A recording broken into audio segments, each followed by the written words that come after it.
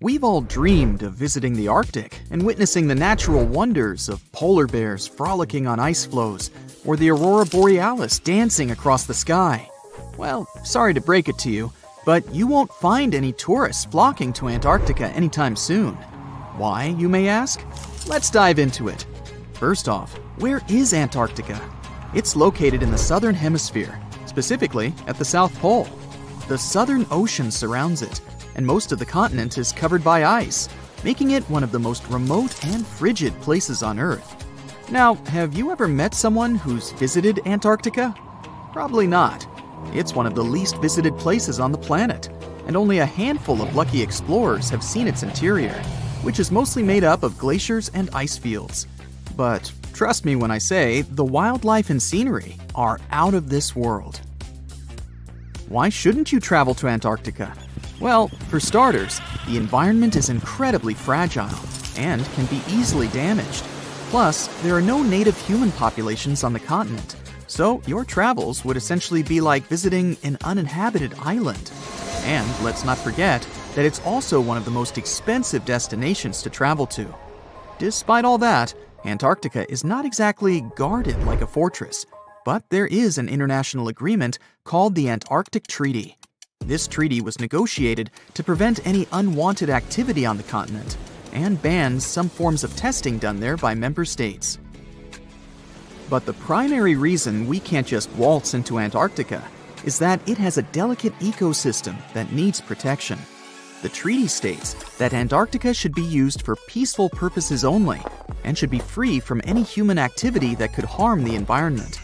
Scientists are still learning about the continent's unique ecosystem, and our activity and machines could disrupt the delicate balance that exists there. If you're still itching to go to Antarctica, getting permission isn't exactly a walk in the park. US citizens, for example, need to complete a special form and send it to the Office of Ocean and Polar Affairs. And once you're there, you'll need to follow some strict guidelines to protect the environment, like not disturbing any wildlife or taking souvenirs like rocks, plants, or animals. Now, technically, can you live in Antarctica? While there are no laws banning people from living there permanently, it's a very inhospitable environment and unsuitable for human habitation. Temperatures can reach -76 degrees Fahrenheit and below, making it nearly impossible for anyone to survive without the proper equipment and experience. Plus, the nearest piece of land is over 1,000 miles away, making any inhabitants completely cut off from the rest of the world. Who knows? Maybe one day we'll get the chance to visit this unique and fascinating continent. But until then, let's admire it from afar. Let's now talk a bit about the discovery of Antarctica. Unlike other places that were already inhabited, Antarctica never had a native human population. Ancient Greek philosophers had an idea about the continent and called it Antarctos, meaning opposite the bear. The bears it refers to are not the polar ones though, but rather the Great and Little Bear constellations, which are only observable in the northern hemisphere. As a result, the term signifies the opposite of the land of the bear. Whaling and sealing voyages in the late 1700s and early 1800s would venture further south when rounding Cape Horn at the tip of South America. It was known that going further south often meant stronger winds, but also the risk of hitting floating ice of all sizes and of winds and seas that could prove dangerous to the ship and crew. Captain James Cook was the first to cross the Antarctic Circle on January 17, 1773, in the Ross Sea region. He reached a point further north a year later, and though he didn't sight land, he came to within 50 miles and saw deposits of rock held in icebergs, indicating that a more southerly land existed. The first sighting of Antarctica is widely acknowledged to have taken place in January of 1820, during the voyage of two ships under the command of Captain Fabian Gottlieb von Bellingshausen, as part of a 2-year exploratory expedition around the world to discover new lands. The captain's ships were the first to have crossed the Antarctic Circle since Cook.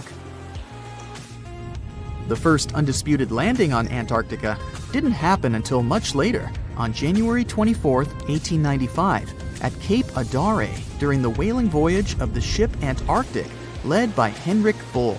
A small boat with 6 or possibly 7 men on board rowed ashore during calm conditions. You might not believe it, but Antarctica is actually a desert. With all that ice, you'd think it'd be like a winter wonderland with snowball fights and hot cocoa all day long. When we think of deserts, we picture camels and cacti and people struggling to find water. But in Antarctica, it's a whole different story. The struggle isn't to find water, it's to find anything that's not covered in ice. And the average rainfall has been just over 0.4 inches in the past 30 years. That's like a few drops of rain compared to what we're used to. So technically, it's not the dunes or sizzling heat that makes a desert, well, a desert. It's the lack of precipitation. But don't worry, if you ever find yourself lost in Antarctica, you won't have to worry about getting thirsty. Just make sure you bring a jacket and some mittens, because it's cold enough to make you into a popsicle. Not only is Antarctica one of the driest places on Earth, but it's also the coldest, the windiest, and the highest. Talk about overachieving. The penguins and scientists down in Antarctica have at times found themselves in a bit of a pickle when it comes to time. You see, unlike the rest of us on this big blue planet, there is no Antarctica time zone. All the lines of longitude meet at a single point at the South Pole, making it a bit of a head-scratcher when trying to figure out what time it is. Now, you might be thinking, but how do the scientists and researchers keep track of time down there? Good question. They typically stick to the time zone of the country they departed from. However, with stations from all over the world on the Antarctic Peninsula, things can get a little wacky. Imagine trying to coordinate with your neighboring countries without accidentally waking them up in the middle of the night. You might think that not much could survive in a place where the temperature is extremely cold, the sun barely shows up, and the wind could blow you away faster than a tumbleweed. Well, as in many places on Earth, life found a way in Antarctica too. Believe it or not, this frozen continent is buzzing with activity. It's home to billions of krill, which in turn attract lots of seals and more penguins than you can shake a fish at. But don't let their cute and cuddly appearance fool you. Penguins are the ultimate swimmers, with streamlined bodies that would make Olympic medal winners jealous.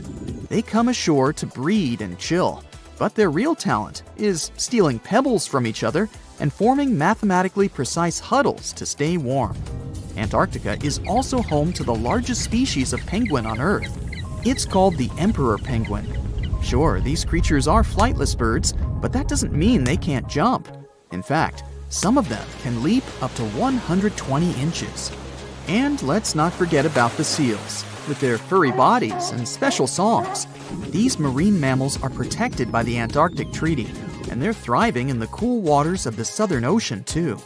But the real stars of the show are the whales. During the Antarctic summer, these huge creatures show up in droves to chow down on the abundant krill. It's indeed like a whale buffet down there. Ever wonder why, despite all our advancements in technology and science, there's a vast expanse of our own planet that we barely know about? Believe it or not, over 80% of our oceans remain uncharted territory. It's as if we've got this massive aquatic playground in our backyard, and we've barely scratched the surface. Also, did you know that only about 7% of our oceans have a special tag called Marine Protected Areas, or MPAs? How come this colossal body of water that envelops most of our planet is also among the most vulnerable and misunderstood spaces in the universe? Pressure has a lot to do with it. Our deep ocean is a beast of a place with no visibility, freezing temperatures, and pressure that's so intense that in certain areas it would make you feel like you're having the weight of 50 jumbo jets on your body.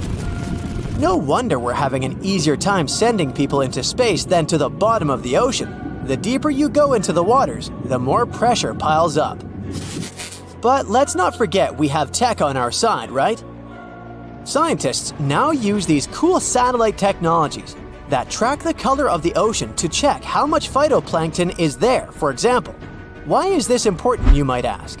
because these little plant-like critters are actually pretty major players in our big blue oceans. In the grand scheme of things in the aquatic world, phytoplankton is like the bedrock of the ocean food chain. It gives life to almost everything, from the tiny zooplankton, which are animal-like microorganisms, to those colossal, magnificent whales.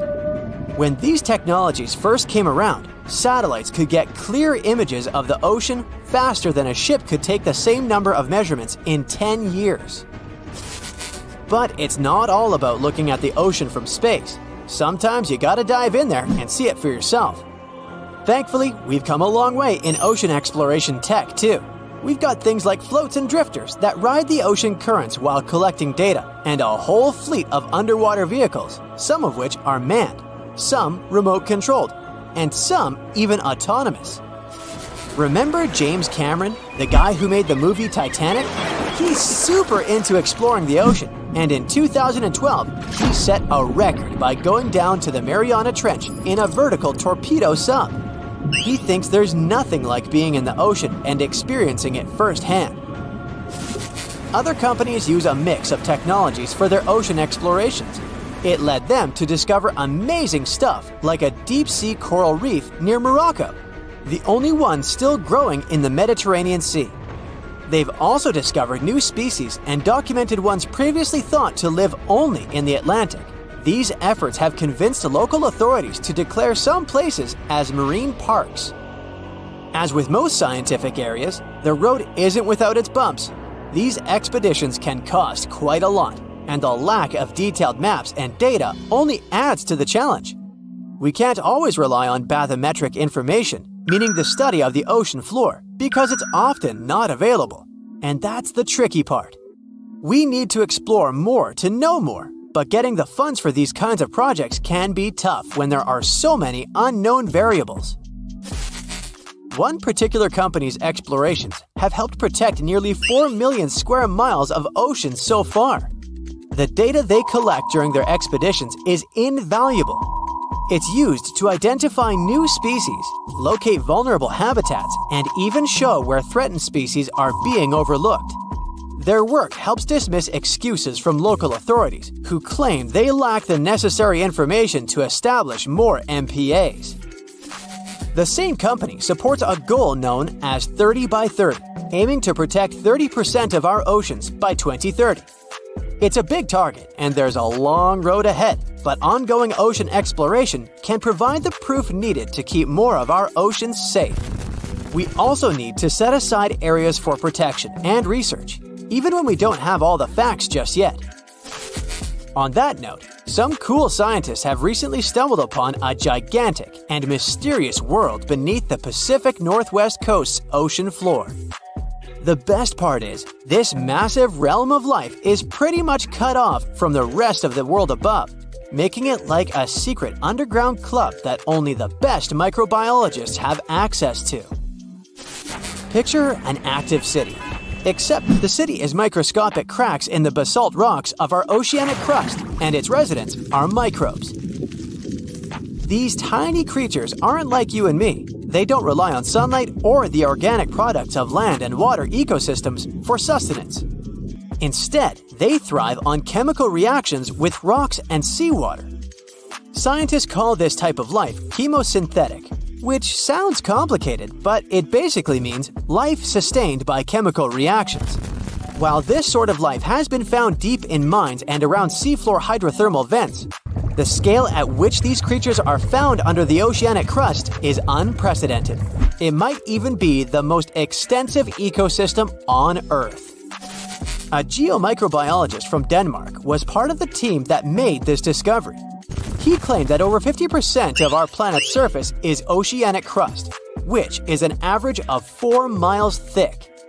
Imagine the size of this chemosynthetic party happening down there. This discovery didn't happen overnight. Since the 90s, scientists have found weird tiny holes in the basalt rocks that make up much of Earth's outer crust. They seem like they might have been made by bacteria, but hey, there was supposed to be no life there. I mean, imagine trying to survive in a place that's hot, deep, dark, dense, and mostly devoid of the organic compounds we need for life. Yet, here they are. In the following years, more pieces of the puzzle fell into place. Scientists found that the oceanic crusts had different conditions at the centers and edges. At the centers, rocks are jam-packed with energy-rich compounds that support these tiny life forms. But by the time they reach the edges, these chemicals are all gone. Fast forward to now, and it's time to put the puzzle together. A microbial ecologist from the University of North Carolina worked on this research and says we now have solid evidence of microbial life in the cracks and crevices of deep ocean basalt. The next question scientists asked was, how far does this life extend? Researchers collected samples of crust from a plate roughly 120 miles off of Washington's coast, drilling deep beneath the ocean's surface. What they found down there was remarkable. The life down there runs on a unique fuel, hydrogen. Yep, in the absence of sunlight, hydrogen provides the energy for all their biological processes. These microbes use hydrogen to transform carbon dioxide into organic matter. This matter and other byproducts, like methane, then fuel other organisms, creating a network of life. Of course, the life down there isn't as complex as the one we know up here. Scientists doubt there will be any multicellular life under the ocean because it's too hot and energy poor. But hey, who knows? This universe under our oceans still has a lot to reveal. This whole thing is significant for many reasons. First, it confirms that life can exist in places without oxygen, which changes our perspective on where we can find life. This makes us wonder if life could exist under similar conditions on other planets, where surface conditions might be too harsh. The implications on Earth are also profound. If a large portion of life exists in the oceanic crust, then our understanding of life on our own planet could be completely changed. This exciting discovery stretches our understanding of life and prompts us to keep exploring the mysterious depths of our oceans, pushing the limits of our understanding. NASA is also in on the whole deep sea exploration project. Why? Shouldn't they be preoccupied with outer space? Because they're hoping to find hints about what the oceans on other planets might look like. NASA specialists are really hopeful that by unearthing underwater secrets, we can solve some of the big questions about space. Plus, they're testing some nifty equipment for future journeys across our solar system.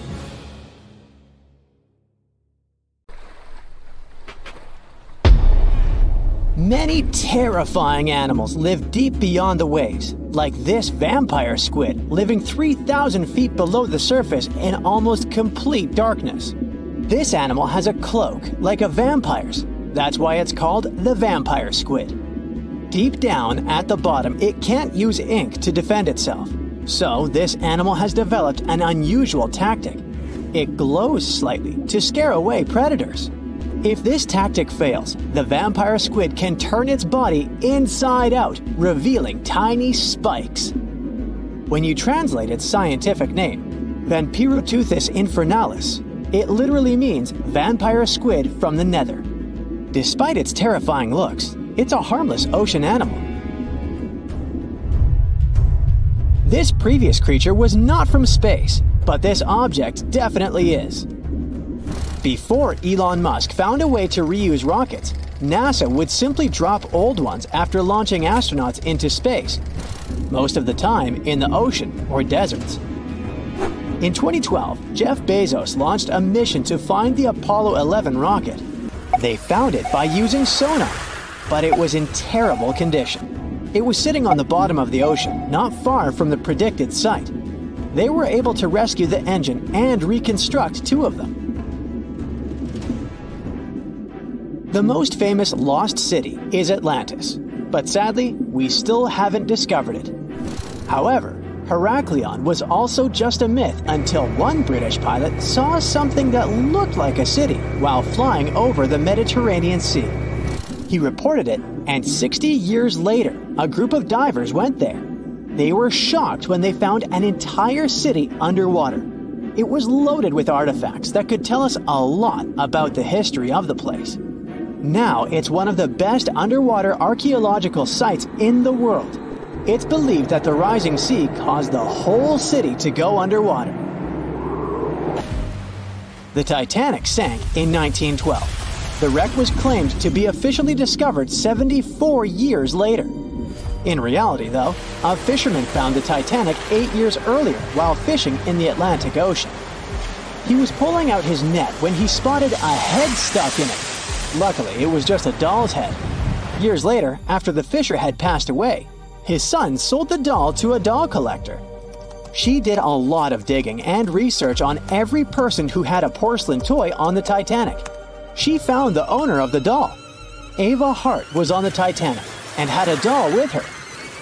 Ava survived the catastrophe by a miracle, but her toy didn't. Hart even wrote about the doll in her journal, and every detail matched the toy found by the fisherman. The tripod fish lives deep in the abyssal zone, around 20,000 feet below the surface. It's adapted to such immense depths and uses its tripod fins to stay still on the bottom. This creature doesn't have big eyes, but even if it did, these eyes would be useless in the darkness. Instead, the tripod fish uses its fins like antennas to detect any movement in the water. This creature doesn't have much luck when it comes to its love life, so it had to develop unique tactics to reproduce. One fish can be both male and female. The next bizarre creature is the lizardfish. It has tons of razor-sharp teeth, a huge mouth, and really big eyes, which it uses for hunting. All this makes the animal look freaky. The lizardfish lives at depths of around 11,000 feet in the midnight zone, where there is zero light. This freak of nature basically eats everything it can fit inside its mouth, from small fish to other lizardfish. On the other hand, when they see other reptile fish, they probably fall in love instead, because finding mates at those depths is not an easy task. Like the tripod fish, the lizardfish can be both male and female at the same time. When you think of a river, you usually picture it on land. Still, nature is quite unpredictable, and it created a river flowing under the ocean in California. It's running at a depth of around 2 miles. This river has everything that an ordinary river has: sunken logs, trees, and rocks. And despite its uniqueness, it's not the only one in the world. There are also others in the Amazon and Greenland.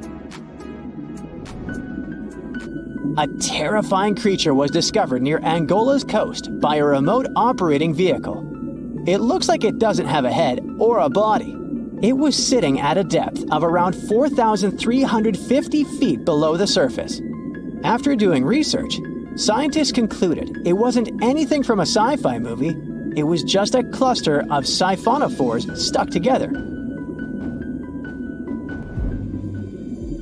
In 2015, some random guy was diving in Caesarea, and something shiny caught his eye.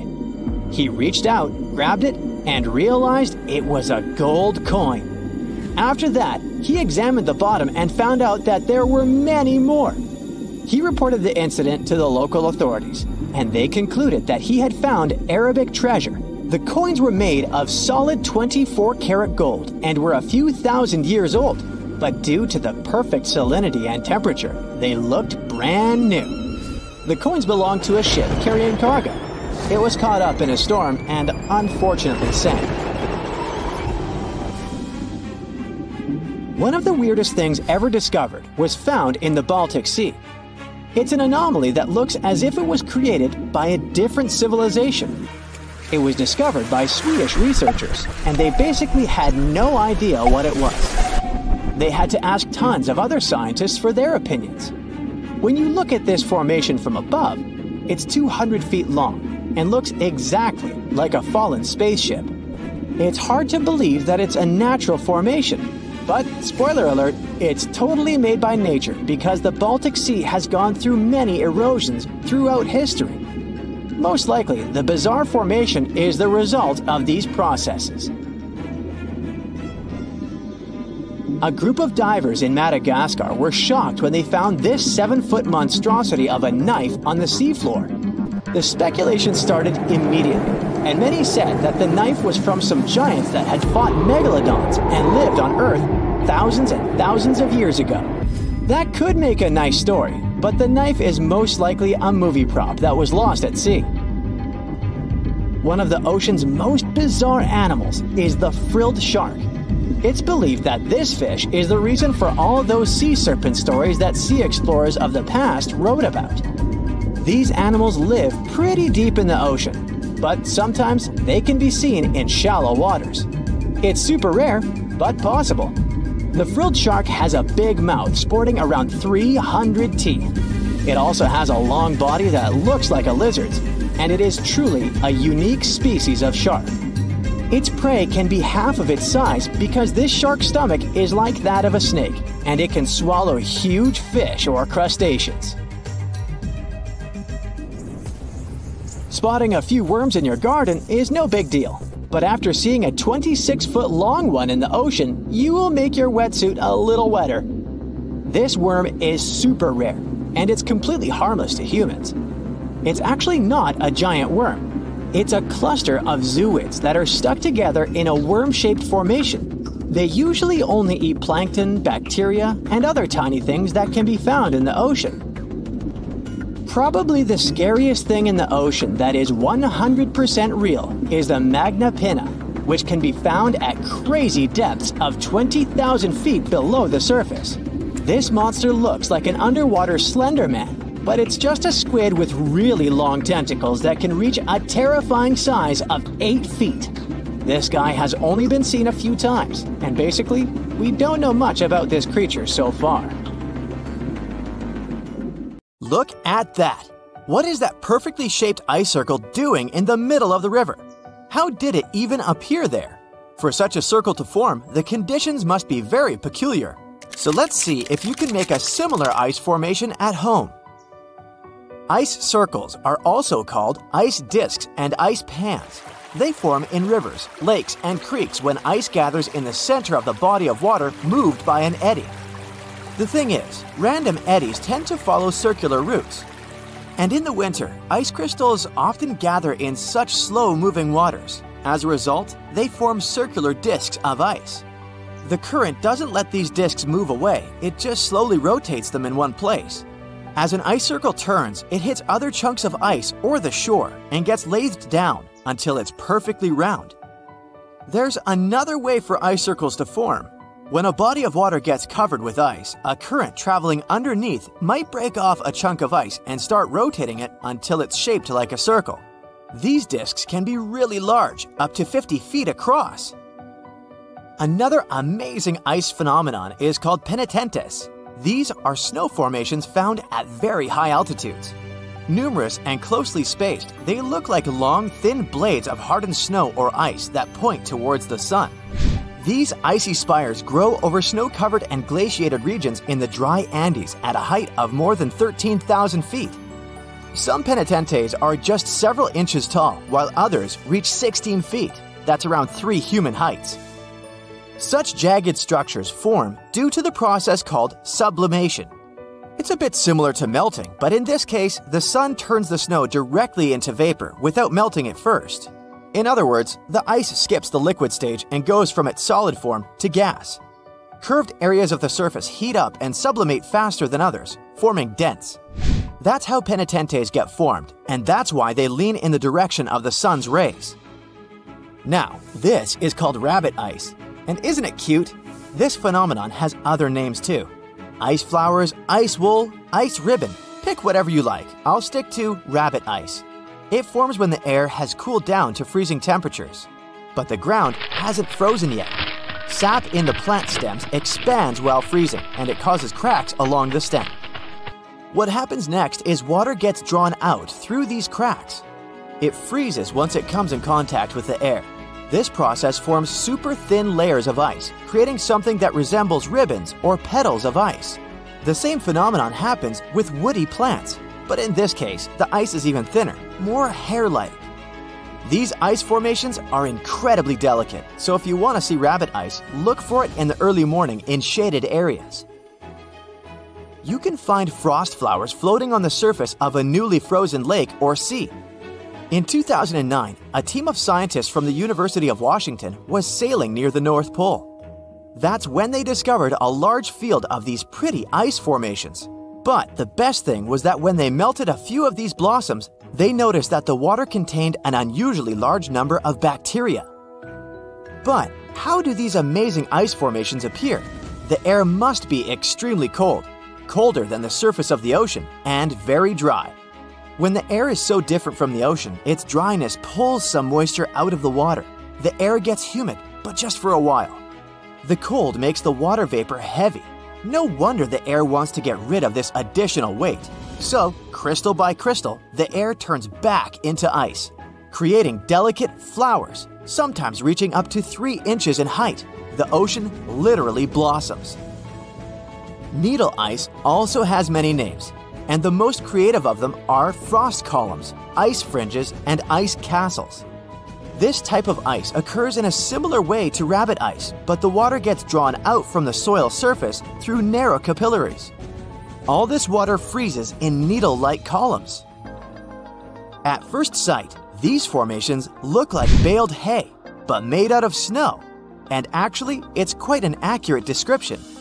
You know how hay gets rolled up into large balls? Well, the same way snow rollers form.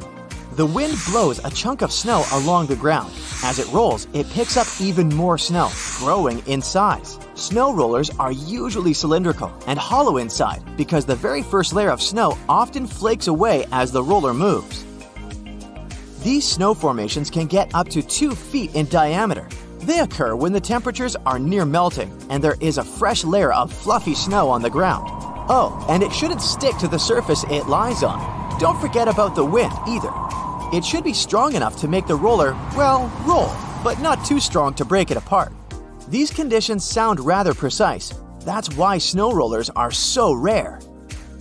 But it's not only ice that creates amazingly beautiful things. Fire can do it too. Look at Pele's hair. These thin threads may look golden and pretty, but they're very dangerous to pick up. The wind sometimes catches small droplets of lava coming from active volcanoes. These droplets get carried miles away from the vent and are stretched into super thin glass wires, also called hair lava. Some strands can be as long as 6 feet. Have you warmed up yet? Then it's time to cool down again. On March 19, 2018, the inhabitants of Alabama had to run for their lives not to be hit by huge chunks of ice falling from the sky. It was the infamous hailstorm of Alabama, which caused millions of dollars worth of damage. After the hailstorm, it looked as if the place had been thoroughly trashed by savages. Broken shop windows, smashed car windshields, broken billboards, and holes in roofs. But what made researchers really excited was a hailstone found near the town of Cullman, Alabama. This softball-sized monster was more than 5 inches across and thus set a new state record. Now, look at these pretty bubbles. They're pockets of highly flammable and combustible methane gas. Trapped underwater, this gas forms psychedelic landscapes and stunning patterns. Typical for northern latitude lakes, such as Lake Abraham in Alberta, Canada, these bubbles appear when animal remains, leaves, and plants fall into the water and get consumed by bacteria. These bacteria later excrete methane gas. But don't fall for the beauty of this phenomenon. When spring comes, the ice melts and the methane bubbles start to fizz and pop in a most amazing fashion.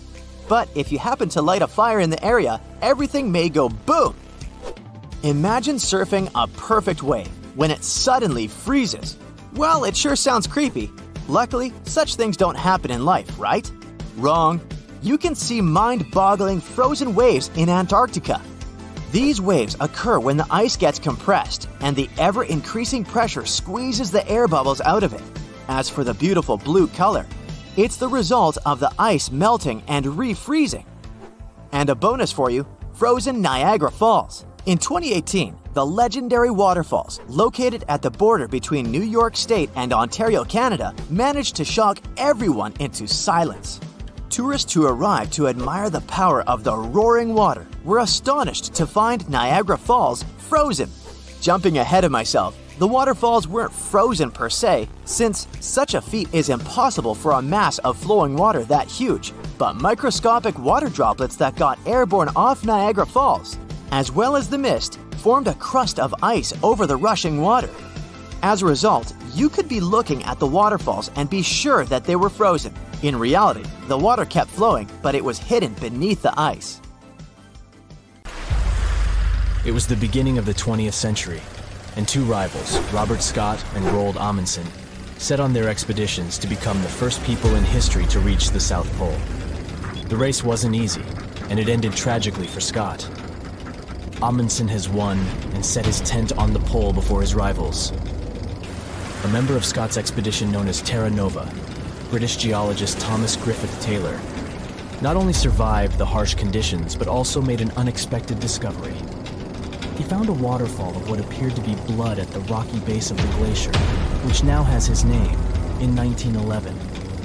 It took scientists more than a century to figure out what is behind the eerie coloring.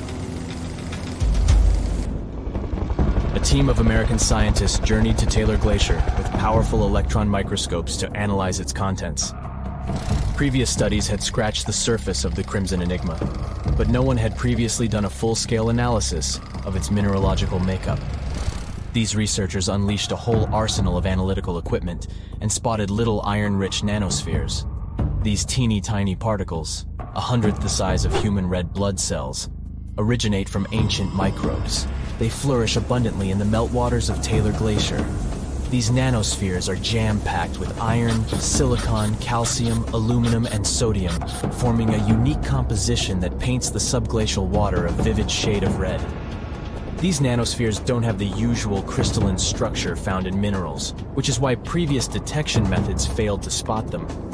Taylor Glacier's icy depths harbor an ancient microbial community that has thrived in isolation for thousands or possibly even millions of years. This discovery could help us in the search for life outside of Earth. Dr. Ken Levy, a research scientist at Johns Hopkins University, has some impressive expertise in planetary materials and the analysis of Martian samples. He decided to find out what would happen if a Mars rover landed in Antarctica. Could it figure out what makes bloodfalls so mesmerizingly red? So, researchers treated bloodfalls as a simulated Martian landing site. They used techniques inspired by the rovers exploring the red planet. The samples they collected were sent to Johns Hopkins processing facilities. There, Livy unleashed the power of transmission electron microscopy and revealed the enigmatic nanospheres. He made the conclusion that our current methods of analyzing other planets' surfaces with rovers fall short. They can't unravel the true nature of environmental materials, especially on chilly planets like Mars. These materials might be super tiny and non-crystalline, throwing off our detection methods. To truly grasp the essence of rocky planets, we'll need transmission electron microscopes. Strapping one onto a Mars rover isn't feasible yet, but it could mean a start of a new era in space exploration. Have you ever seen a waterfall on fire? Every February, when the stars align just right, Horsetail Fall in Yosemite National Park gets a sensational makeover. As the sun sets, its rays hit the waterfall at the perfect angle, transforming it into a blazing display of vibrant orange and red hues. We don't know exactly who and when discovered this natural miracle. The original valley dwellers may have known about it, but they kept it to themselves. It wasn't until 1973 that photographer Galen Rowell captured the first known photo of the waterfall, bringing it into the limelight. Since then, the firefall has become a global sensation, spreading like wildfire on social media and drawing crowds from far and wide. This magnificent cascade draws hundreds of spectators every year, but they can only see the show under certain conditions. First things first, Horsetail Fall needs a flowing stream. If there's not enough snowpack in February, the waterfall won't have enough water to create the magic. The temperatures must be warm enough to melt the snowpack during the day. If it's too chilly, the snow will stay frozen, and the fiery spectacle won't ignite. Second, we need a clear western sky at sunset. Those sunbeams need a straight path to hit Horsetail Fall and make it come alive. And since the weather in Yosemite is ever-changing, clouds can magically clear up just in time for the show.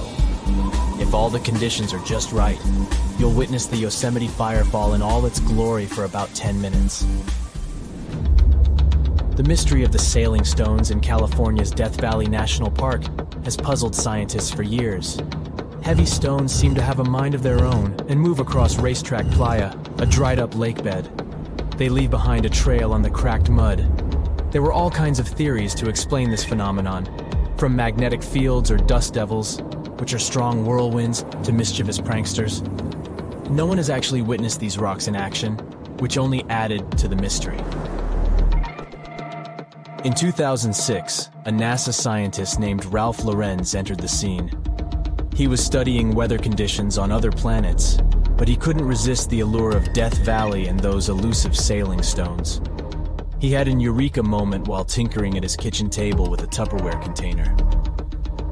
Lorenz filled the container with water, leaving a small rock poking out, and chucked it in the freezer. Then he placed this icy construction in a big tray of water with sand at the bottom and gently blew on it. The rock began to glide across the water, leaving a trail in the sand.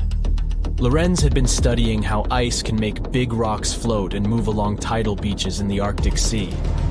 Applying this knowledge, he and his research team figured out that, under certain winter conditions in Death Valley, enough water and ice could form to make the rocks float across Racetrack Playa in a light breeze. And as they glided, they left their mark in the muddy terrain.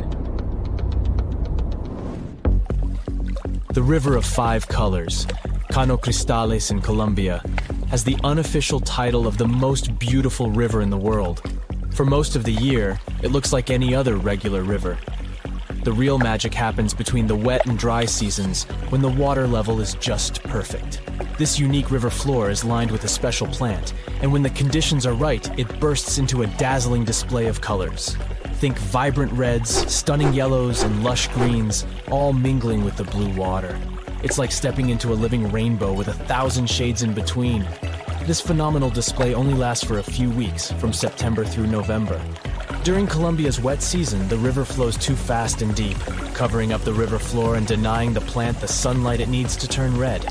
And in the dry season, there's simply not enough water to support the vibrant life in the river. So you have to catch it at just the right time. The reason behind Maldivian beaches glowing in the dark at night isn't a mystery, but it doesn't make them any less impressive. It happens thanks to the bioluminescent plankton. These tiny creatures are like little underwater disco balls, emitting a cool blue glow when they are agitated or on the move. Imagine walking along the shoreline and leaving behind glowing footprints. You can even take a night swim amongst these magical plankton. Researchers have discovered that their bioluminescence is actually a clever defense mechanism against predators. When these microorganisms flash their little blue lights, it disorients and surprises their attackers. The plankton produces this light using a chemical called luciferin. These enchanting plankton can appear at any time of the year. The best chances of seeing them in all their glowing glory are from June to December. During this period, there's a higher volume of plankton in the seas of the Maldives, creating the perfect conditions for a luminous show after the sun sets and the night sky takes over. You'll only witness the magic of bioluminescent plankton when tidal currents bring them close to the shore in large numbers. It's hard to predict exactly when this spectacular show will happen, so make sure to do your research and prepare to take photos with a high ISO to capture it, exactly like it looks in travel catalogs.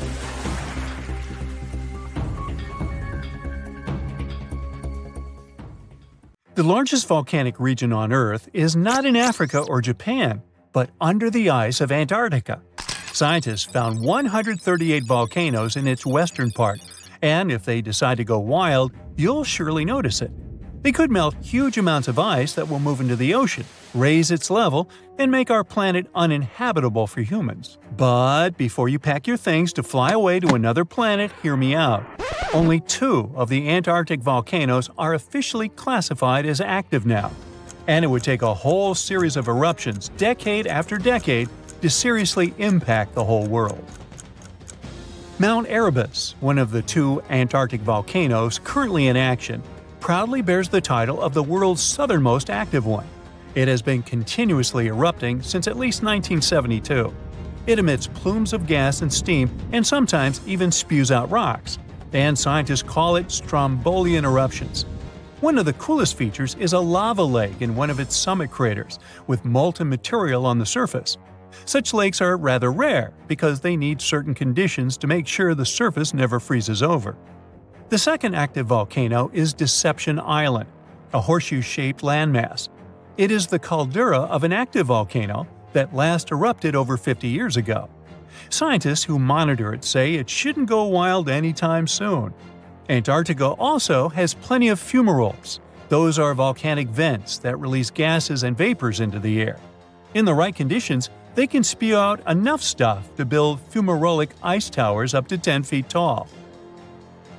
Scientists keep an eye on the Antarctic volcanoes with seismometers that detect when the Earth starts trembling from volcanic activity. Sometimes they also use more complicated tech, but it's all really challenging because of how far away this polar region is and how tricky it is to get there. That's why no one can predict when one of the continent's volcanoes that are now sleeping might erupt. We can guess what this waking up would look like if we analyze the events from nearly 20,000 years ago. So, shall we? One of Antarctica's sleeping volcanoes, Mount Takahe, had a series of eruptions and spewed out a good amount of halogens rich in ozone back then. Some scientists say these events warmed up the southern hemisphere. Glaciers started to melt and help finish the last ice age. For these events to repeat, we'd need a series of eruptions with substances rich in halogens from one or more volcanoes that are now above the ice. It's an unlikely scenario, but since it already happened in the past, it's not completely impossible. As for volcanoes hiding under a thick layer of ice, it looks like their gases would hardly make it to the atmosphere, but they would be strong enough to melt huge caverns in the base of the ice and produce a serious amount of meltwater. The West Antarctic ice sheet is wet and not frozen to its bed, so this meltwater would work as a lubricant and set the overlying ice into motion soon. The volume of water that even a large volcano would generate in this way is nothing compared to the volume of ice beneath it. So, a single eruption wouldn't make a difference. But several volcanoes erupting close to or beneath any of the western Antarctica's big ice streams would. Those ice streams are rivers of ice that take most of the frozen water in Antarctica into the ocean. If they change their speed and bring unusual amounts of water into the ocean, its level will rise. As the ice would get thinner and thinner, there would be more and more new eruptions. Scientists call it a runaway effect. Something like that happened in Iceland. The number of volcanic eruptions went up when glaciers started to recede at the end of the last ice age. So, it looks like, for massive changes, several powerful volcanoes above the ice with gases full of halogens need to get active within a few decades of each other and stay strong over many tens to hundreds of years.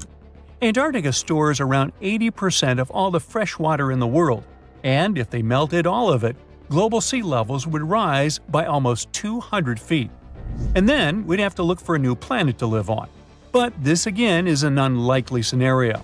It's more likely that the eruptions under the ice will lubricate ice streams and seep water into the ocean, but it wouldn't be the end of the world. A super strong, super angry supervolcano could do it though, and it has already happened in the past. Over 200 million years ago, the world went through a major makeover with not one, not two, but 4 massive volcanic eruptions in huge pulses. The supervolcano called Camp had been erupting over and over for 600,000 years. It all happened in Wrangell, a large chunk of land that used to be a supermassive volcano stretching across what's now British Columbia and Alaska. And it wasn't the lava or the volcanic ash that ruined the environment. The eruption made carbon levels skyrocket. The planet would never be the same again. This volcanic activity might have helped dinosaurs grow from cat-sized critters into giants we saw in Jurassic Park. It kicked off a 2 million-year rainy season. It made the whole world hot and humid, and the dinos just loved it. Researchers dug deep into sediment layers beneath an ancient lake in Asia to uncover these secrets. They found traces of volcanic ash and mercury, clear signs of those epic eruptions. There were carbon signatures showing huge spikes in carbon dioxide levels. It made the atmosphere toasty, and the rain poured down. So the bad news is, another eruption like this could happen. The supervolcano beneath Yellowstone National Park has been sleeping for nearly 70,000 years. But if it wakes up, it would be many times more catastrophic than the eruption of Mount St. Helens in 1980. It's considered the most disastrous volcanic eruption in U.S. history. It followed 2 months of earthquakes and injection of magma below the volcano that weakened and destroyed the entire north face of the mountain. The eruption column went 80,000 feet into the atmosphere and spread ash over 11 U.S. states and several Canadian provinces. The last Yellowstone eruption was 1,000 times greater than that. The ground above Yellowstone sits on a hot spot made of molten and semi-molten rock called magma. This magma stuff flows into a chamber beneath the park, about 4 to 6 miles down, making the ground puff up like a balloon. But then, as it cools down, the ground goes back to its usual state. Volcano watchers have been keeping an eye on this for a century.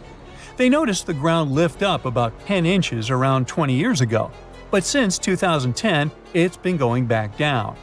The experts say we have no big eruptions on the horizon, so doomsday isn't coming anytime soon. But there's some underground activity going on lately which keeps us interested. Since humans haven't been around to witness every little thing Yellowstone does, it's kind of tough to say for sure what's brewing down there. Yellowstone has had some epic eruptions within the last couple million years. They happen like clockwork, with gaps of 600,000 to 800,000 years between them.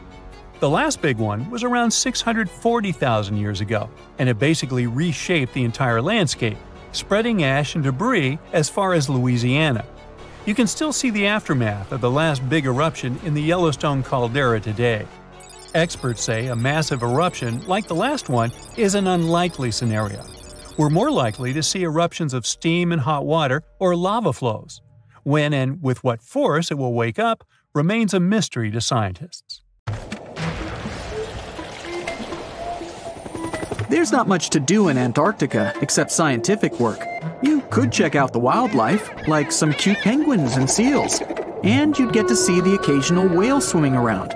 Antarctica is one of the biggest lands out there that's only inhabited by scientists and researchers from all over the world. These scientists dug a hole through some pretty thick ice to study the ancient air and how the atmosphere cleans itself. They used a special drill and dug a clean cylindrical hole 450 feet below the surface. Some of this ice can be up to 800,000 years old and is a good indicator of what the climate was like in the past. It's like checking out tree rings to determine how old a certain tree is, except it's more complicated than that. After the effortless digging, they decided to drop some ice to the bottom of the hole to see what would happen next. They heard some really unusual sounds.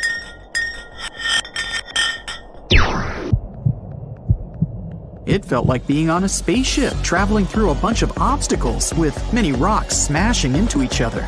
The pitches changed over the quick descent of the block of ice, ranging from high pitch and ending with a low heartbeat-like sound.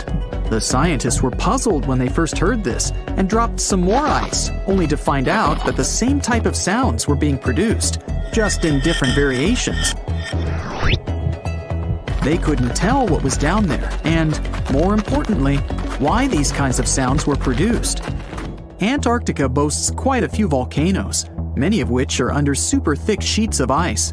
Scientists discovered 91 volcanoes and claimed there could be more, potentially making it the most extensive volcanic region in the world. While they were doing regular scientific research, they came across many unmistakable large cone-shaped figures underground.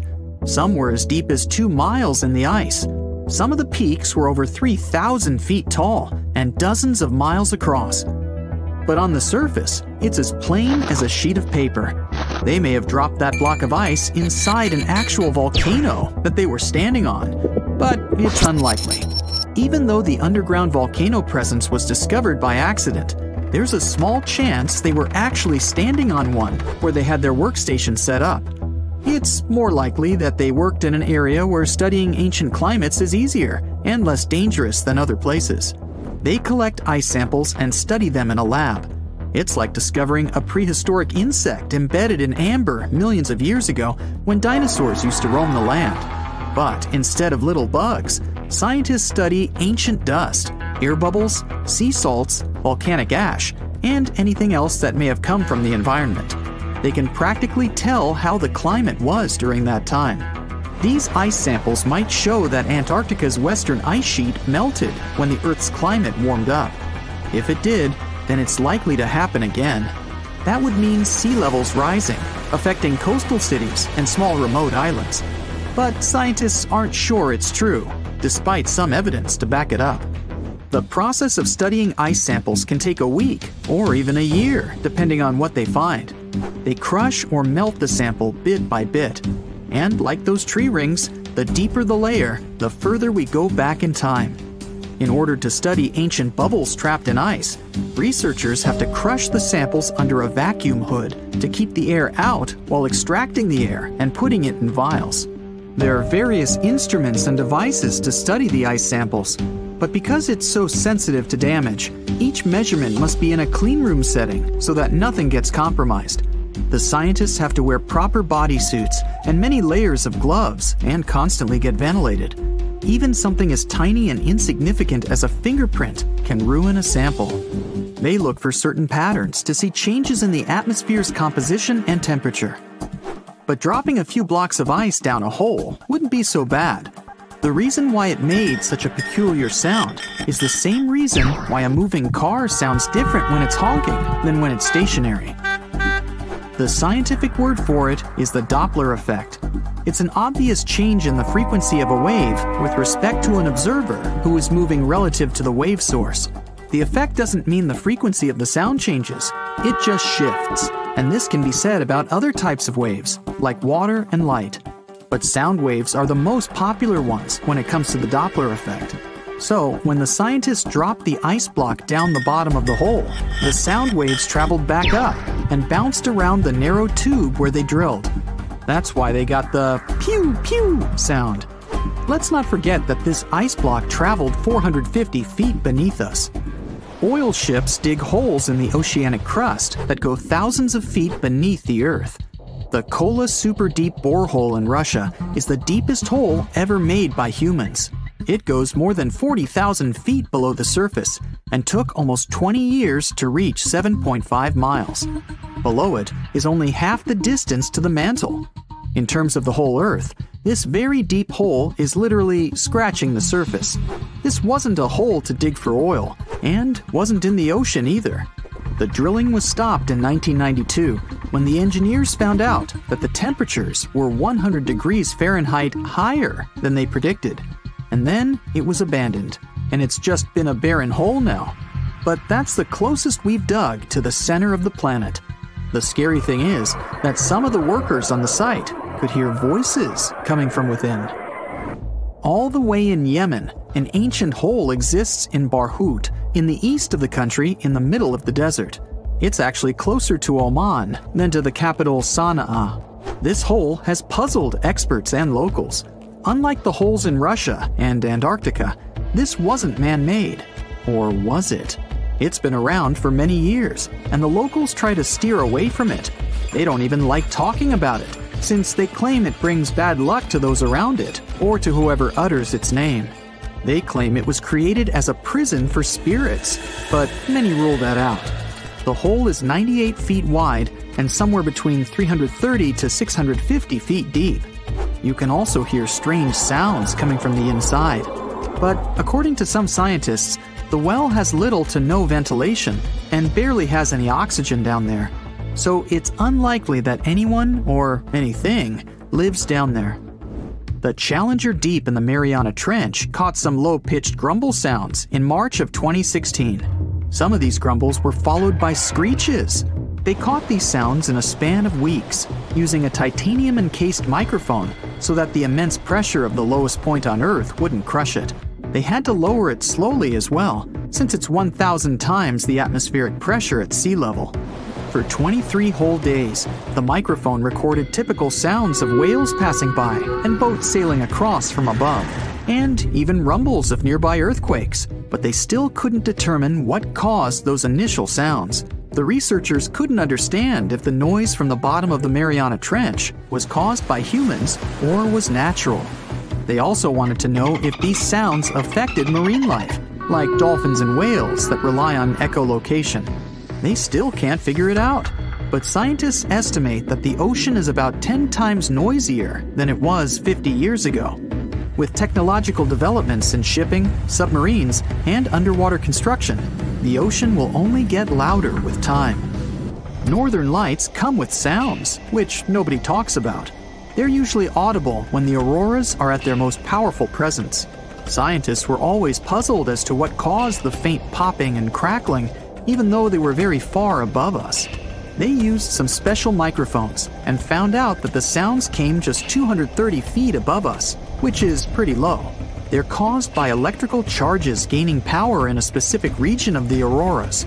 The electrical charges are disturbed by magnetic storms that fire up the northern lights. As a result, some tiny sparks are released into the atmosphere, causing the faint crackling and popping noise. Antarctica is the most remote continent on the planet. It has 90% of the world's ice, but it's considered a desert because the annual rainfall is only about 8 inches. You'd probably never think it was a desert if you look at it, since it's white and full of wildlife. But Antarctica is not only what it appears to be on the surface. There is so much hidden beneath it, and even above it.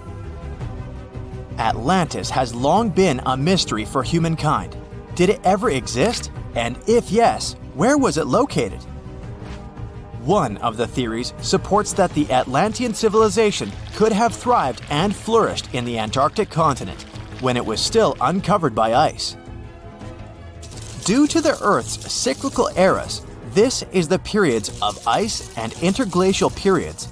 It was believed that Antarctica was actually a tropical forest. And, well, a recent Google Earth picture found some interesting ruins, buried deep within a lake bed on the icy continent.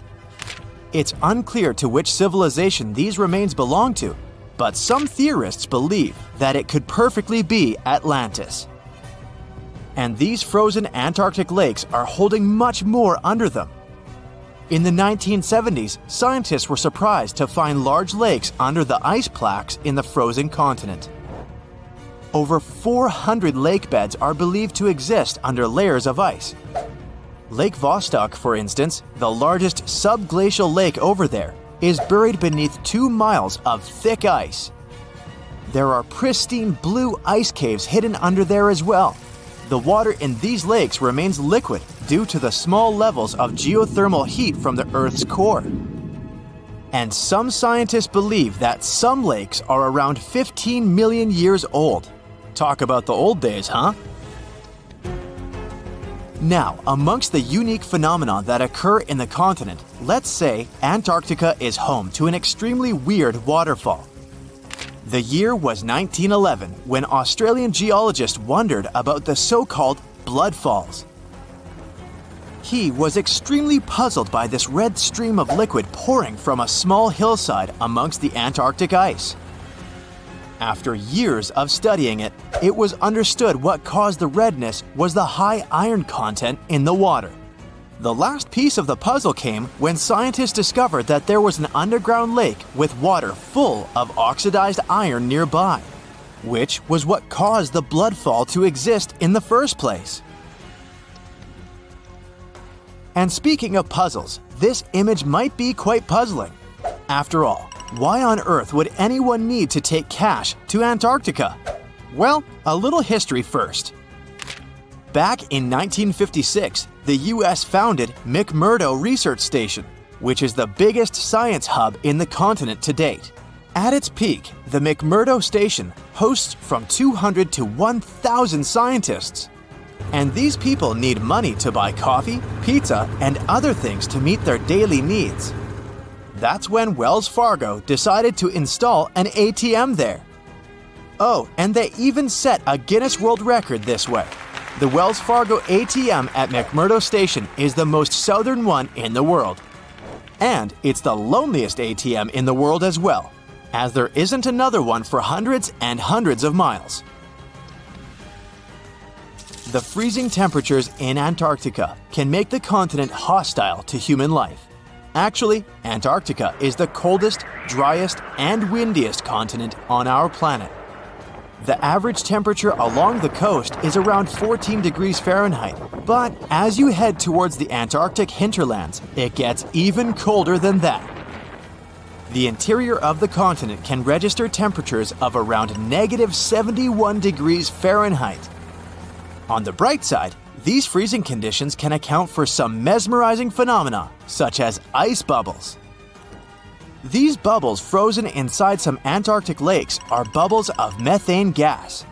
The gas released from the melting of glaciers ends up freezing midway and makes for a beautiful and exotic scene. I guess methane never looked this pretty before, did it? A few years ago, scientists were taken aback by a giant hole the size of the Netherlands in one Antarctic lake. For scale, that's more or less the size of Lake Michigan.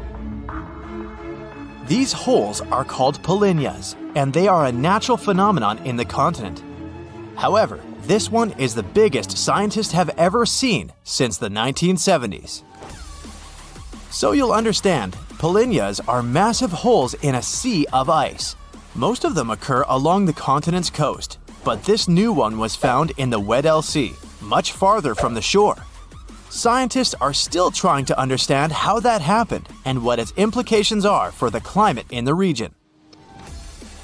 There's one feature in the continent that looks completely man-made and has even sparked several theories around the world regarding its origins.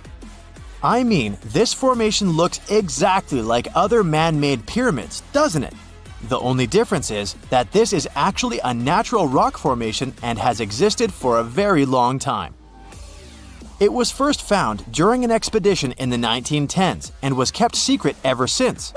It was nicknamed Pyramid, but its correct scientific name is Nunatak, which is simply a peak of rock sticking out above a glacier or an ice sheet. There are other famous peaks that look pyramid-shaped, such as the Matterhorn in Switzerland. So no, this really isn't a human construction, we're sure of it. And the list of fascinating discoveries on the ice continent goes on. An artificial intelligence program was analyzing a set of data on Antarctica when it came across a stunning discovery. There may be up to 300,000 undiscovered meteorites to be found in the icy field of the continent. The truth is, meteorites have been falling on the continent for millions of years. But it was only 110 years ago that the first one was found. And guess what? Recently, researchers found a Martian meteorite in East Antarctica. It was the biggest one found in the last 25 years, and it weighed about 165 pounds. Now, usually fire and ice are rather a tricky combination, so I'm guessing you wouldn't say that Antarctica hosts an active volcano, right? But it does. The volcano, known as Mount Erebus, is the southernmost active volcano in the world with liquid magma and lava boiling for eons. Actually, Mount Erebus has been active for over 1 million years, and it's Antarctica's second highest volcano with a height of 12,000 feet. We've mentioned before that Antarctica wasn't always icy, but could you imagine a huge rainforest covering the entire continent? This isn't science fiction, it's actually true. Leaf impressions and fossilized wood clearly show signs of tropical trees in the region. Fossil research has also revealed something magnificent. Antarctica is home to the oldest worm in the world. According to National Geographic, sperm fossils found in Antarctica reveal a long-extinct species of worm that is around 50 million years old. Scientists claim that this discovery is beyond important to studying some evolutionary relationships and say that this was only possible due to the freezing of such samples for thousands of years. Antarctica is a continent rich in biodiversity. Penguins, polar bears, and seals are just some of the animals we know that exist down there. But there is also a rare and fascinating species of fish that inhabits Antarctic waters. Popularly known as the see-through fish, this species is as bizarre as it is beautiful. This fish had to adapt to survive the cold water temperature in Antarctica, so much so that it evolved into a unique being. As well as a transparent body, this fish has transparent blood, making it completely see-through. This is because they lack the protein hemoglobin, which gives blood its red color. Pretty neat, huh? When you think of Antarctica, you probably think of icebergs, right? So here are some fun facts about it. Did you know that icebergs have a lifespan of about 3,000 years? And that together with Greenland, Antarctica is one of the world's primary sources of icebergs. Icebergs can reach 600 to 700 feet below the surface of the water, and around 90% of an iceberg is hidden underwater.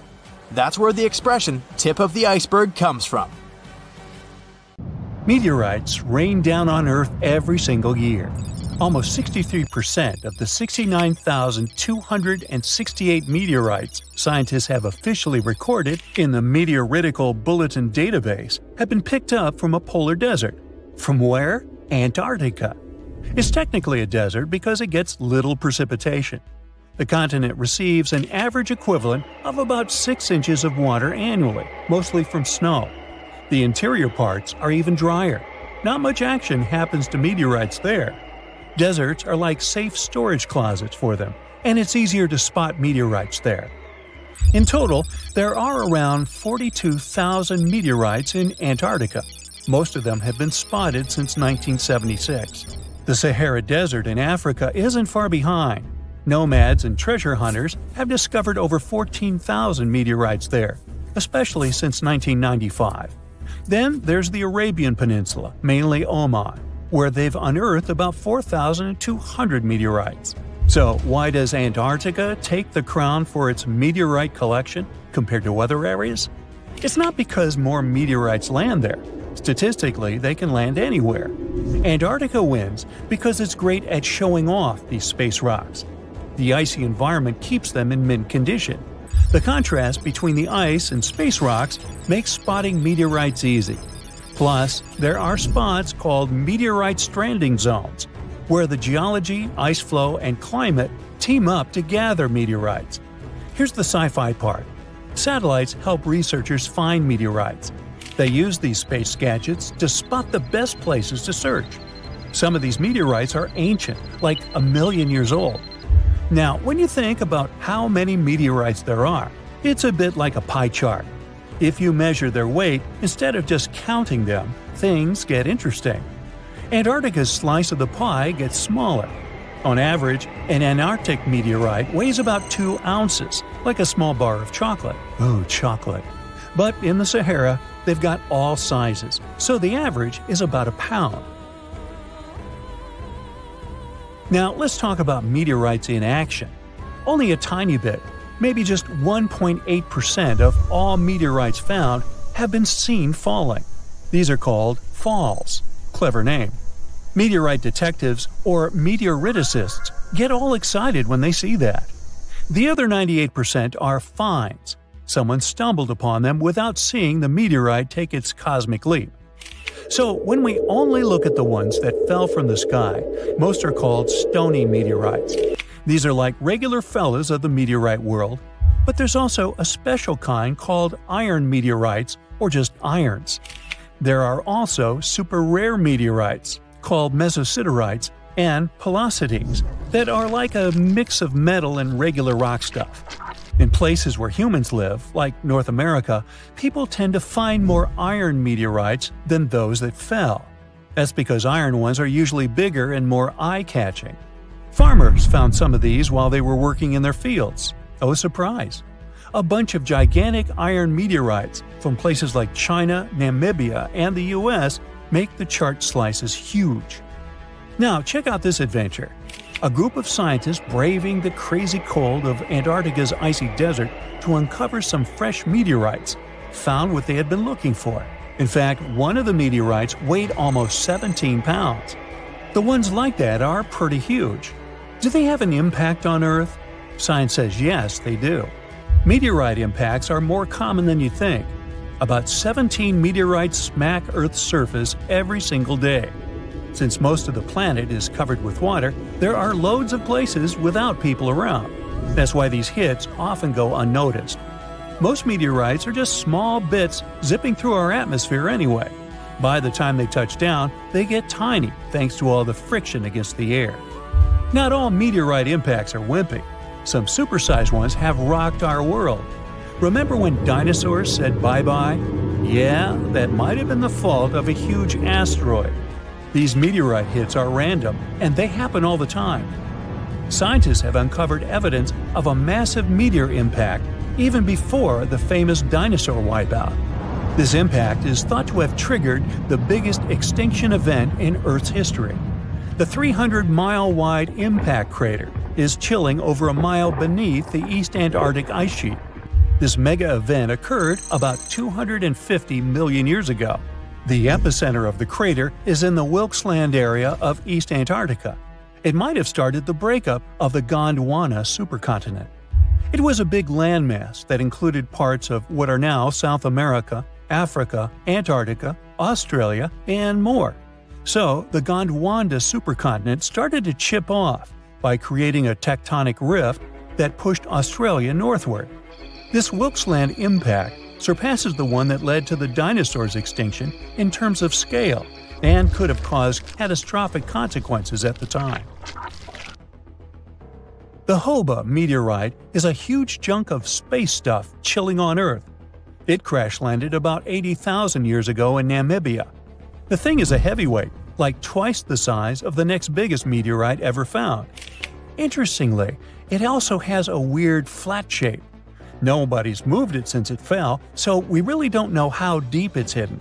But experts think it skidded along ground like a stone skipping on a lake because it landed at an angle. That's why it didn't leave a big crater when it hit the ground. And it was discovered by chance. A farmer found the world's biggest single meteorite. He was plowing his field with an ox and a regular plow. Suddenly, he heard a scraping noise. It was the metal plow meeting the iron meteorite. The Mosi meteorite from Tanzania has been staying underground for centuries before scientists gave it a proper look. The locals loved this space gem, calling it Commando. It was known in town for generations. Mosi is made of the same stuff as its other meteorite friends on Earth, about 90% iron and 8% nickel. It weighs 25 tons. Let's talk about the El Chaco meteorite, part of the Campo del Cielo meteorite crew in Argentina. Imagine an almost 24-square-mile playground for space rocks. El Chaco, weighing 37 tons, decided to show up fashionably late in 1969. So, what if you found a meteorite? How can you tell for sure that it's not just some random rock? These space visitors have a few features that make them stand out from regular rocks. Firstly, meteorites are often heavier than they look because they're packed with heavy metals and dense materials. Secondly, most meteorites have some metallic iron, so magnets usually stick to them. If you've got a rock that's not magnetic, try suspending the magnet from a string. The third clue lies in their unusual shapes. Iron-nickel meteorites aren't smooth and round. Stony meteorites usually have a thin, crispy crust on the outside. It looks as if their surface melted a bit while moving through the atmosphere. Sounds like pizza to me. Suppose these tips won't help on your quest. Then consider this. Light-colored crystals are not meteorites. Those pretty things, like quartz, are common on Earth, but they don't hang out on other planets or moons in our solar system. Do you know those bubbly holes in volcanic rocks or melted metal slag on Earth? Meteorites don't have those either. Plus, scratching a meteorite shouldn't leave a mark. But if you scratch a dense rock and get a dark or red mark, the rock contains minerals like magnetite or hematite, which meteorites don't usually have.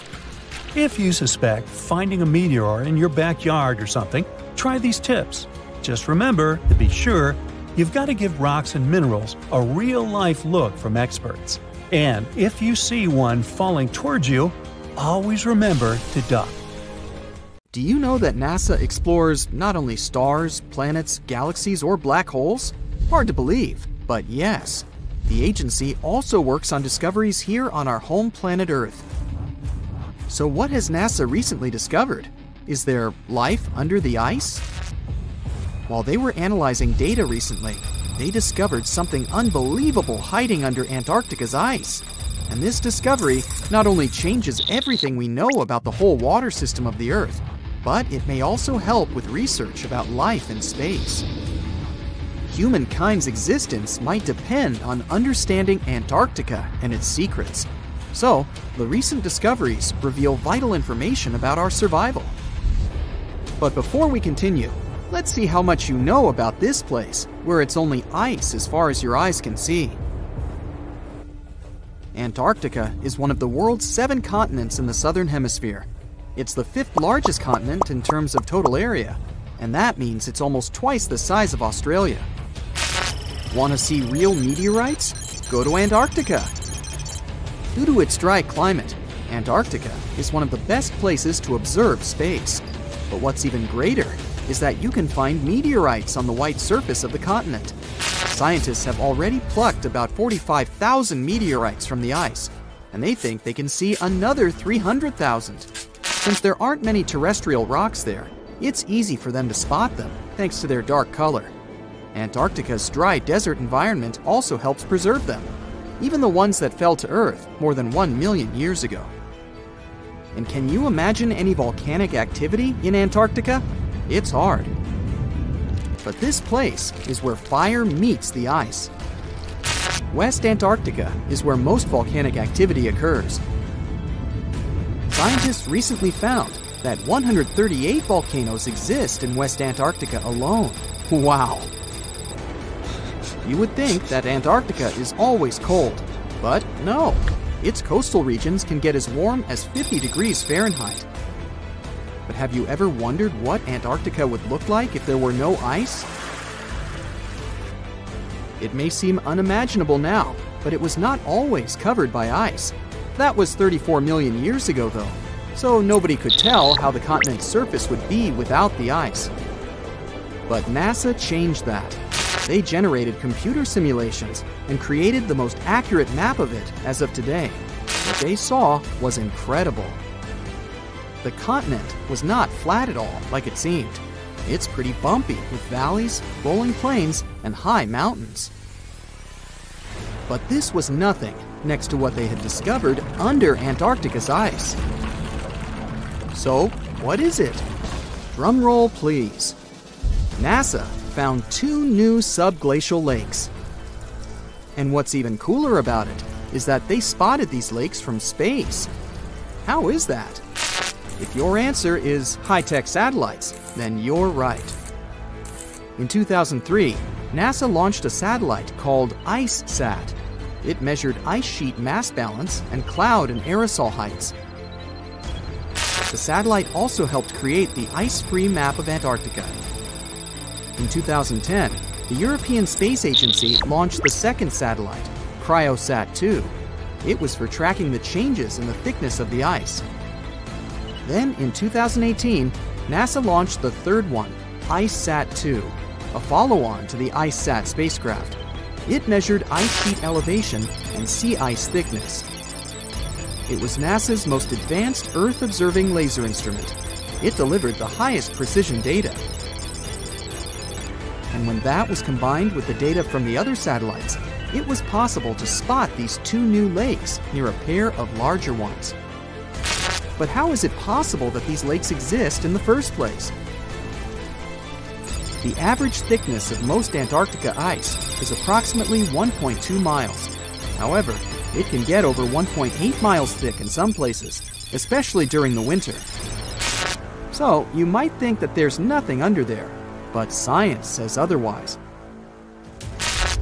It's not quite possible to see it with your bare eyes, but the continent's ice is slowly but constantly flowing in different directions under the force of its weight. But scientists could not figure out how water moved for many years. That started to change in 2007, when data gathered from the IceSat provided insight into what hides beneath the surface. They first discovered an entire network of meltwater lakes connected under Antarctica's fast-flowing ice streams, and there were hundreds of them. Scripps Institution of Oceanography glaciologist Helen Amanda Fricker figured that the elevation changes measured by IceSat happened because of the dynamics of these lakes. They did not hold meltwater statically. Instead, they were filling and draining continuously over time through a system of waterways. And as they did that, the ice above rose and fell. But where do they drain? The ocean, of course, and it drains a lot. A recent study, co-authored by Fricker, found that the drainage of one lake flushed as much as 198 billion gallons into the ocean in only 3 days. Countless mysteries about how nature works are still waiting to be solved. But finding the 2 new lakes will give scientists a better picture of how fast the Antarctic ice sheet will change as the climate gets warmer, and how this will affect global ocean currents and sea level rise. The filling and draining cycle of the lakes also caused the ice sheet to suffer cracks and crevices. So, the information they find from these new lakes will also give them a better understanding of the damage on the surface of the ice. They will also be able to assess how this filling and draining system influences the speed at which ice slips into the oceans and seas. And that means they can evaluate how the added fresh water may alter marine ecosystems. This discovery may also suggest whether life is under the ice. Wow! Scientists drilled through about 3,504 feet of ice and found that water samples taken from one of the lakes contained approximately 10,000 bacterial cells per milliliter. Such a high number of bacterial life is a good sign, because that means the icy waters might also support higher life forms, such as microanimals, and one of these new lakes might even be their home. But the most exciting thing is that the new lakes might help them understand whether life on other planets is possible. Scientists believe any life below the frozen surface of the planet Mars might follow the patterns seen in Antarctica's lakes. So, there is a possibility that they might find critical new information on the type of life that may have existed on the red planet. You wouldn't want to be there during the winter, though. The lowest temperature on Earth you can experience is negative 128 degrees Fahrenheit. In 2010, there was an even lower temperature of negative 135 degrees Fahrenheit. And you may feel this cold much worse due to the strong and dry winds. Did you know that the size of the ice surface on Antarctica also changes throughout the year? It's about 1.2 million square miles during the summer, but when it's winter, it grows to 7.3 million square miles. Yet, despite the change, it remains the largest piece of ice on Earth. Sorry, Arctic, you lose. Do you know these cute little penguins? Consider these animals the locals, because there is no native population in Antarctica. It's a no man's land, because no single country owns it. But do you know who really owns it? 5 different species of penguins, seals, and killer whales. Haha. Despite the continent's harsh conditions, you can visit it as a tourist for fishing and research purposes. Around 5,000 people reside on the continent during summer at research stations. But when winter comes, the number naturally drops down to 1,000. Antarctica's ice blanket makes up 70% of the world's freshwater reserves. Imagine what would happen if it melted. The global sea levels would be raised by almost 200. This just in, the world's oldest pyramid was built during the last ice age. And I'm not even talking about Egypt. I'm saying our ancestors might have spewed a 27,000-year-old pyramid in West Java. Gunung Padang is not exactly shouting pyramid. It's more of a mound with huge scattered stones tossed all over it. But local people seem to revere it, and they have for centuries. It wasn't until recently that the Indonesian authorities decided to excavate a bit deeper to see what all the fuss was about. They ended up finding the remains of a human settlement. It was rather unexpected, since the mound is pretty high up. This excavation could only prove there were humans in the area as far back as 45 BCE, which sounds reasonable. It was up to an Indonesian geologist named Donnie Hillman to prove that Gunung Padang is the world's first pyramid. He used all sorts of new technology to support his claim. Our guy used carbon dating, which digs deep into the earth and takes whole chunks of soil. He found layers and layers of constructions, like he was digging up Rome and finding ancient buildings buried in the ground. His research proved that there had been caverns and even rooms down there, which could only mean one thing: humans. As for the rocks located up in the mound, They were most likely strategically placed by the people who lived there back in the day. They needed a place to meditate, so they arranged things in a harmonious way. Their smooth surfaces wouldn't be the result of years of erosion, but the works of great sculptures, the Michelangelos of their day, let's say. If this is all for real, then human civilizations began way before we think they did. Our ancestors, the Paleolithic humans, didn't have what it took to be considered a civilization, especially not the tools and knowledge to build pyramids. They needed a lot of masonry skills, which weren't all that available during the last ice age. His peers don't share this view, though.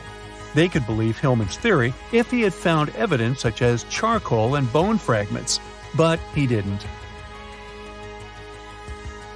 Flint Dibble, another archaeologist, says that without concrete evidence of human activity, there's no proof of an actual pyramid.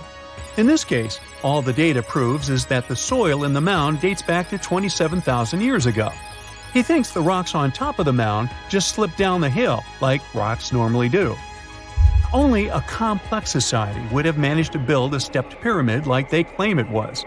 But according to Bill Farley, an American archaeologist, there's just no reason to believe there were any settlements in Indonesia during the last ice age. Now, just so you know, the oldest known ancient society with this kind of knowledge is probably 11,000 years old and used to occupy the region of modern-day Turkey. Take a look, Turkey's Göbekli Tepe. It's also not a pyramid, but it's the oldest monolithic construction made by humans. Back in the Neolithic period, a lot of people settled there, and there are proofs for it. For example, the walls there are covered in ancient drawings of clothing and wild animals. Until recently, the title of the world's oldest pyramid went to a three-sided construction known as the Djoser Pyramid in Egypt. Djoser is located just a few miles south of the Giza complex in a town called Saqqara. It made its way to popular culture more than once. In the 18th century, it became a common feature in European paintings. Young men from the cultural elite did a grand tour around the world, and Saqqara was at the top of their list. It was also featured in the video game Assassin's Creed, with a digital representation way more accurate than many historical drawings of the thing. That was kind of a big deal in ancient Egypt, to build pyramids for kings to spend their afterlives. And if you thought the Khufu pyramid was the oldest one in the world, well, Djoser was built 70 years ahead of that time. The development of new technology has allowed archaeologists to make groundbreaking discoveries, and a new, or should I say ancient pyramid in South America might win the title in dispute. It turns out that pyramids were also pretty fashionable in the Americas in the old days. Among them are the iconic pyramids of Guatemala's Tikal Temple Complex, the same ones that appeared in Star Wars No. 4. But to find the oldest pyramid in the Americas, one would have to travel to Peru.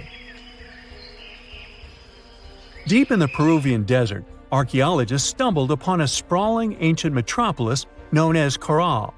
At first, researchers believed that the settlement was pretty recent, since the site was way too complex for ancient technology to handle it.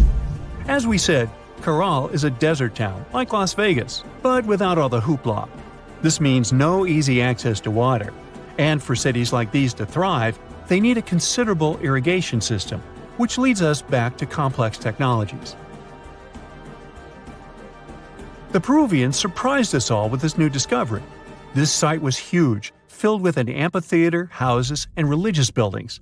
The whole thing probably sprawled through 370 acres.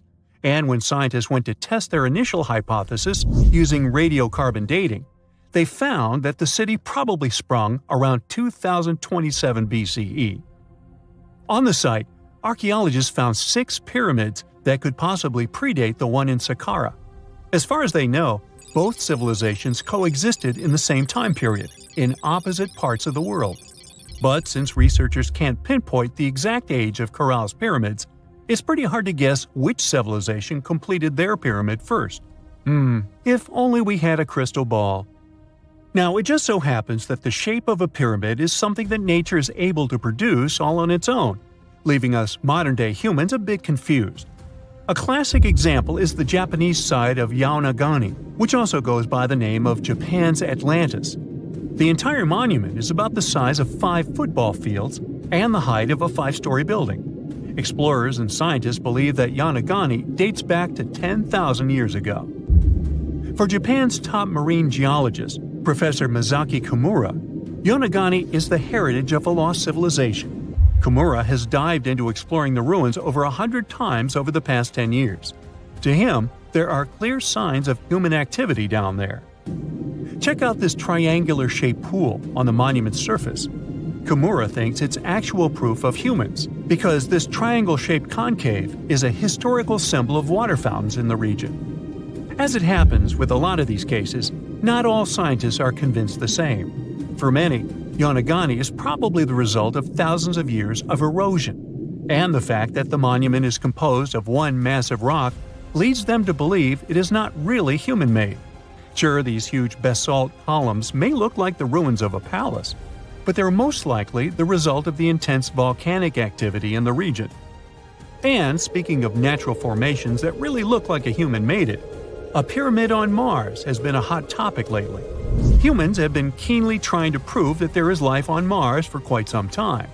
But some are stretching it really far, saying that little green or gray people built a pyramid on the planet to try and build their own civilization. This picture was taken over a decade ago by the Mars Reconnaissance Orbiter, the MRO, but it started to resurface recently. It shows what looks like a three-sided pyramid. Some people claim that the smooth side of the pyramid could only be the effect of otherworldly work. Then science comes along and explains that Mars is home to one of the deepest canyon systems in the whole solar system. The so-called pyramid is located in what is known as the Kandor-Chasma region. This Martian region has a bunch of similar formations that are nothing more than the result of erosion. Nothing supernatural going on there, apparently.